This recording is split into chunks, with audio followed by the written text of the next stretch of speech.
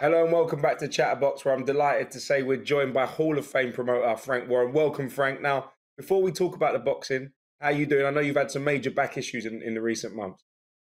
Yeah, I'm okay. I'm getting at my age, the body's falling apart, but I'm doing okay. I can't complain, and I'll be back in action, and I hope I will be at the next show. Yeah, this one will cheer you up, Frank. You talk about bodies falling apart. I done the dad race at my little boy's school sports day and pulled my hamstring. You want to see the state of it? Big bruise right up the back of my leg. I'm sorry to hear a young man like you. A fit young man like you. I'm an old geezer. You're a young man. What's going on? By the way, two very sharp minds, though. You've done a very good job on Saturday. Oh, good. Thank you. Good work. Thanks, Frank. Pleasure. Right, let's start with Saturday's show in Belfast. It wasn't the result that anyone wanted. Mick Conlan obviously losing the main event. Now, the big question is, can he come again? For me, it just wasn't his time. You know, I thought at times he got caught. He's a very brave guy. We know that, and he tried his heart out. But I think the fella was just a little bit too much for him. But it doesn't mean he can't come again. And there's some good fights, if he still wants to carry on boxing, that can be made and get himself back into a position. And I think a real good domestic fight would be him and Nick Ball. It would be a tremendous fight between the two of them, which could go on in Belfast because there's such a great audience over there and such an appreciated boxing. They're like boxing connoisseurs. And I think that would be a great fight to put on in Belfast. But look, you know, Mick at the moment, I'm sure, has got a million things on his mind. You know, he's got to think through what he wants to do, but whatever he wants, we certainly have some fights there if he wants to continue. And I don't think there's no reason why he shouldn't continue. After a knockout loss like that, and that's his second one in a number of fights, Frank, do you think Mick would take a Nick Ball fight? He's very aggressive. He can punch really, really hard. Do you think that's a fight that he would be interested in? I think for me, and I'm being sort of probably very commercial and blunt about it, it is a commercial fight, and it'll gauge who Nick Ball is and whether he's ready for the big time or not. You know, some people have got views on that, and other people think that he's not quite ready yet. But we would find out if we made that fight. And you're right what you say, Carl. You know, he has had 2 knockouts, but if he is going to continue, I mean, you can't go backwards. You've got to start at a certain level. And I think, you know, him and Nick, I think would be a really good domestic bust-up. I think it'd be, for everybody to watch, because the styles will make the fights. And by the way, whilst we're on that subject, it was a very good win for Nick, but it was a tragic win. You know, Ladumo Lamarty is in hospital.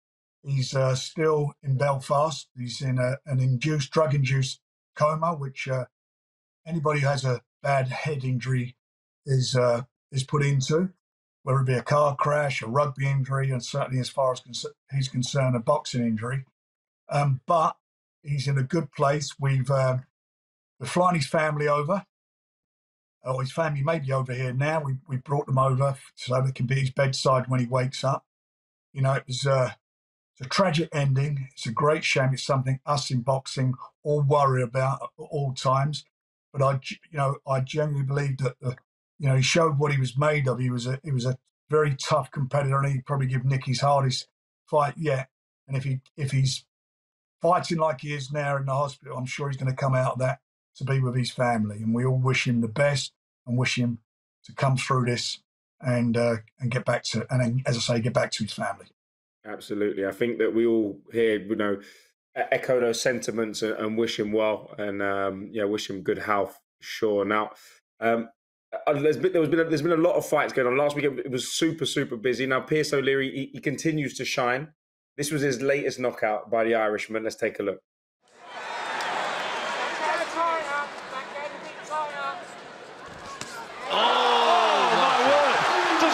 Brighter than that. That left hook was coming, you know, John. He just landed one 30 seconds earlier, just as you were talking. That was a fantastic shot. He's done really well to get up from that. Victor Loughlin, the referee, having a close look. It could be all over here in this first round. He's going looking for him, O'Leary. Needs to go to the body. Oh, he's got it. That's it. Big right uppercut, and the referee sees his head rock back, sees his leg stiffens, says enough is enough, and there is the most dramatic start imaginable. Frank Carr, what did you make of that fight? Well, look, you know, I'm a big fan, and I'm really delighted that he's with us and he's on BT. He is a tremendous, tremendous prospect, and he's a good finisher. And when if you get someone in trouble, it's all over, and that's what he did, and he done it in good style in that first round. And you know, we're going to step him up, but I believe by the end of the year he'll be in some sort of big title fight. Yeah, I think he's a really good fighter, Pierce O'Leary. I think that, I suppose, Irish boxing took a bit of a hit over the last couple of weekends with Katie Taylor and Gary Cully losing, and then obviously Mick Conlan as well. So I think coming through, you got to be looking at who's the next big stars coming through, and I think at the top of that list, it's got to be Pierce O'Leary. He can really, really fight. And just as I said, he needs to go to the body, as he was going head hunting after he'd hurt the opponent. He stops him with a left hook. So that was I got that wrong, didn't I? It was a lovely uppercut he threw as well there. But he's a very, very good finisher, and I think that Alan Smith's done a brilliant job with him. I mean, he's a dedicated boxer. He really trains hard, and you know, he's willing to live away from home to make his way in the game. And those rewards are all going to come for him. In what all that sacrifice he's putting in is going to work out for him. I really genuinely believe that. Right, let's move on to the heavyweights. Rumours Daniel Dubois against Oleksandr Usyk. It's happening, right? It's on. They won the purse bid.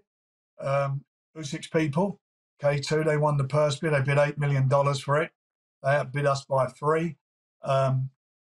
They had 75% of the purse bid to play with because their boxer gets 75%. I'm sure they've done a deal with him. So Daniel walks away with gross $2 million before all his stoppages on the fight. And I don't know what Usyk's getting, but if he's $6 million, that's much, much, much less than he would have got if he'd have fought Tyson. And it also determines his value, because I genuinely believe if Daniel Dubois and Tyson Fury had gone to purse bids, that bid would have been around £30 million. Easy. So Tyson's right in what he says. Who's the attraction? Who's the draw? And it's him. And, you know, in the meantime now, they probably think in their minds that this is going to be basically a workout for Usyk. And they're going to be shocked because Daniel will, I honestly, genuinely believe Daniel will knock him out. I think he'll be too big for him, too strong for him. He's going to come away with those 3 belts. I think one thing that might benefit him from this whole change of trainer scenario, obviously Don Charles is a very good trainer, but with his previous gym, there's a lot of fighters who are requiring a lot of time. Don Charles can be on Daniel Dubois 100% and look after him and completely put all his energy into him ahead of a massive fight. So that's maybe something that he wouldn't have had if he'd have stayed where he was. I agree with that. You know, he's the number 1 guy there, and he's in the number 1 fight. I mean, this is the real big time. You know, he's fighting an undefeated guy who holds 3 of the belts. It's a massive key to the future. We've got Tyson, who also will fight in early autumn. So he's there ready to go. And if he comes away with that, just think what we can build, the fights we can make, the fights we can build. They're huge. So there's a lot of things there. There's a big carrot there for him. It's a huge carrot. And if he wins it, he's going to make seriously big money. He's going to be in the big time. And, you know, that'll be it. It'd be what we set out to do with him, which we've more or less got there with him when we turned pro. I said he'll win a title. He's won a version of the WBA title. Now he's in the real big time. We're going to see whether he deserves to be there. But he will get all the attention. You know, I don't think Don's got a lot of fighters around him But irrespective of that, you know, Don's not stupid. He knows that if Daniel comes through this, he knows himself it's going to change his life as well. So he'll be putting all his energies into it. There were some suggestions that Tyson Fury will be fighting Zhang, but it looks like now it'll be Joyce Zhang 2 after Joe accepted the rematch clause. Now, we've got Joe on the show after the break, and is it a risky fight for him to take on, given what happened in the first time where we saw Zhang repeatedly catch him? So there's a lot of stuff for Joe to work on with his trainer, Salah. I watched that fight on TV, and for me, nearly every fight he's had, he's taken, I say, unnecessary shots. I don't like seeing somebody taking a shot to land a shot or taking a couple of shots. But what Zhang managed to do, because he was a southpaw as well, and I think Joe struggled a bit with that, to settle into a rhythm with it. And I think Joe also came in a little bit lighter than he should have done. But what Joe did, it wasn't like he was wobbling or anything. It's just that his eye was gone. His eye went. He had a bad eye injury, and he couldn't carry on with it. And it was as simple as that. He's got to make significant changes for the next fight. He can't do what he did last time. For me, it'd have been interesting if he hadn't had the eye injury and that fight had gone into the later rounds. What would have happened? Because before the fight, I felt that Joe, as the fight went on, I felt that it would become his fight. I thought as the more we get into the sort of second half of the fight, I genuinely thought he would come through, and that's what I think. If he can deal with the southpaw stance, that's what I believe will happen in the next fight. But it's going to be, can he change what he did last time? Because if he does what he did last time, then he's going to be in trouble. That's what I'm of the same opinion as you, Frank. I think that Joe, although he was behind on points and Zhang was outboxing him at times, there was just signs where he was coming back more into the fight and Zhang was starting to tire a little bit. And my belief going into the fight anyway was always that it wasn't going to be easy, but Joe would have stopped him late. And it may well have happened if obviously the eye injury didn't occur. Is there a little bit of a worry there that we've never seen Joe cut up like that or marked up like that, and then in this fight we saw potentially a wobble in the early stages, and then the eye blew up? And we know Joe takes, like you said, you don't want to say unnecessary shots, but he sometimes takes a shot to get one off. Is that something you should be thinking about? And what would Salas be telling Joe, and what will they be working on in the gym? Well, I think they'll be working on the southpaw style, and look, they've got it first. It's not like he's training for a fighter who he doesn't know. He shared a ring with him, so he knows what Zhang's strengths are, and he knows what his weaknesses were in that fight. So he's got to work on his weaknesses. And it's really simple. He's got to work. He's got to move his head, and as you say, when big guys like that are throwing punches, they hurt. We've seen Tyson on the floor and get up. Joe wobbled. But the bottom line of it is he didn't go over, and he's tough. He has got a good chin, but I don't want to keep seeing his chin getting tested because he's got a good jab. I mean, when you look back at the fight he had prior to that against Parker, he boxed extremely well. But there were times in that fight that he got caught again with big shots. Frank, before we let you go, just a quick mention of what's coming up for BT, what's coming up for you guys. Let the fans know. I'm sure they're eagerly awaiting the news. Well, we've got a good show on the 9th. We've got David Adelaide back out again, undefeated heavyweight. Is he going to be the star of the future? He's looking really good at the moment. He's in a good fight. We've got Mark Chamberlain, also undefeated on that card. We've got young Royston on there. We've got a lot of our young talent on that show, so I'm really looking forward to it. That's going to be great. And then I think we move on to Telford.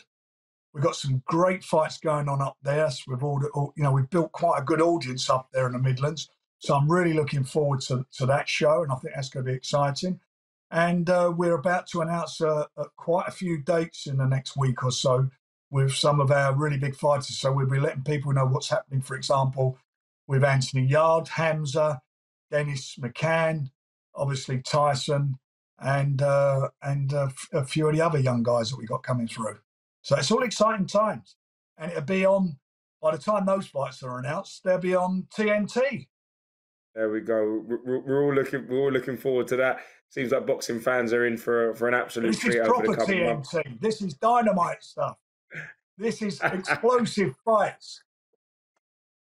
There we go. He's already got the line. He's already got the lines. That's all we've got time for in part 2. Thanks, as always, for joining us, Frank. Now, we've just been talking about Joe Joyce, and after the break, we'll be joined by the juggernaut himself, so don't go away.